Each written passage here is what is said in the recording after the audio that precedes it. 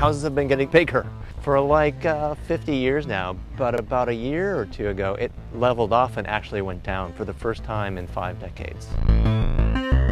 People are starting to get a clue, I think.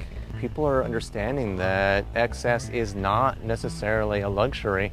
It's really a burden. It's a liability. I mean, people are living in 4,000 and 6,000 square foot debtors' prisons, and they spend 30 years, sometimes more, paying off for more stuff and space than they really need. You don't need so many shoes on the porch. I've been called the Imelda Marcos of tiny house people because I have so many shoes in a small space. I started living small because it's just so wasteful for me, a person with such minimal needs, to live in a large house. The average American house puts out like 18 tons worth of greenhouse gases per year these days. There are a lot of different ways to save energy and to not produce a lot of waste, but the easiest, best, most efficient one is just to not use extra stuff. I've got my little entertaining area over here. I've had 9 people in here. I mean, I've had more than that, but I've actually had 9 people sitting in here. Actually, I was raised in a 4,000 square foot house, and my sister and I were in charge of cleaning the house, so that was probably part of my decision too, was just wanting a more luxurious lifestyle. I mean, we couldn't even afford to really heat the house entirely. They call my fireplace a fireplace. It's a boat fireplace because you can see the flames, but in any case it works really well for this space. The desk is where I spend most of my waking hours, and then I have a lot of storage per square foot because even though it's 100 square feet, I did feel like I wanted some stuff.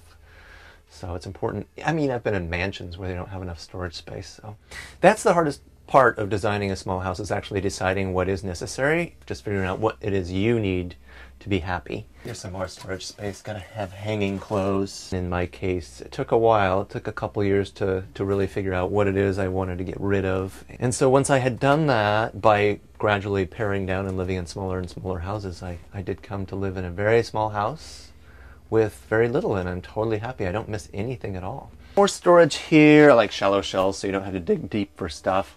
This is only 8 feet by 12 feet, so this is like 100 square feet. I've been living in houses of this size and smaller for about 10 years now. I have a really primitive plumbing system in this house, but I usually put in more elaborate plumbing when I design other people's houses. I keep my little fridge under the counter, and I even keep a little toaster oven on top of that. And you know, if I wanted to go with a bigger fridge, I could fill out this space more. Basically, I just allocated only as much space as I need to cook, which isn't much. There's a bathroom right here. The bathroom is just 2 feet by 4 feet. It's what is called a wet bath, so the bathroom is the shower. I just seal the whole thing up when I take a shower, and it's great. The entire bathroom would get wet. If I didn't have a plastic curtain that actually goes over the toilet, even that would get wet. It drains straight out the floor. My plumbing is really primitive even for the shower, so it's just a gravity-fed system where the water falls from the loft. It's a little labor-intensive as far as the shower goes, which is why I usually do other things for different people when I'm designing for them, but you know, I have to haul water in and put it in the tank upstairs, so I like to go to the gym a lot for that reason. Keeps me healthy. And here's the ladder. It usually stores over here, but I pull it out and I can just go up to the sleeping loft. When I design family houses, you know, houses for more than one person, I always make sure that there's a bedroom for every intended occupant. It's nice to have private space for everybody in the household if you're going to live in tight quarters. The bed takes up most of the loft. This is where I sleep. And at the other end, I've just got a lot of storage space. More storage, can never have enough of that. Probably the most difficult part about living in this small house is making the bed. So I just don't make the bed, unless somebody's showing up with a camera. In which case, I don't even really make the bed, I just throw the covers up over the bed. One other reason why I live small is I prefer quality over quantity, and I really couldn't afford a large house with the kind of features I have in my small house. So by minimizing the footprint, I put some of that money saved into quality materials and really meticulous design. It's hard to design a really large house the way you can design a small house, because you can put so much into the details when you're designing small. When I first drove up, it looked real big. And I came over here, I couldn't believe it. I thought it was like twice that wide.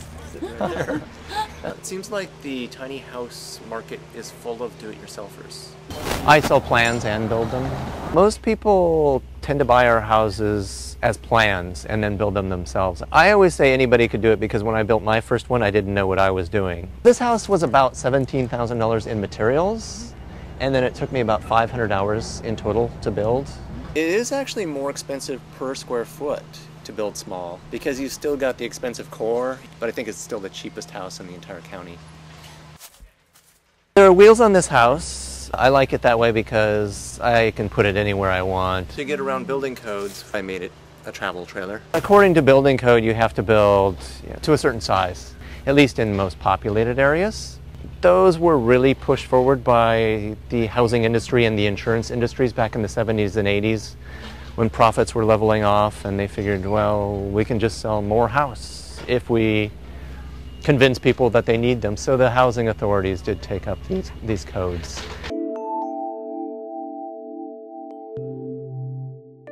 I recently did have to buy a house with my wife. I got married a year ago. We're going to have a baby. We figured 3 people and 100 square feet was a bit tight. So now we have a 500 square foot house next to my 100 square foot house, so 600 square feet between 3 people.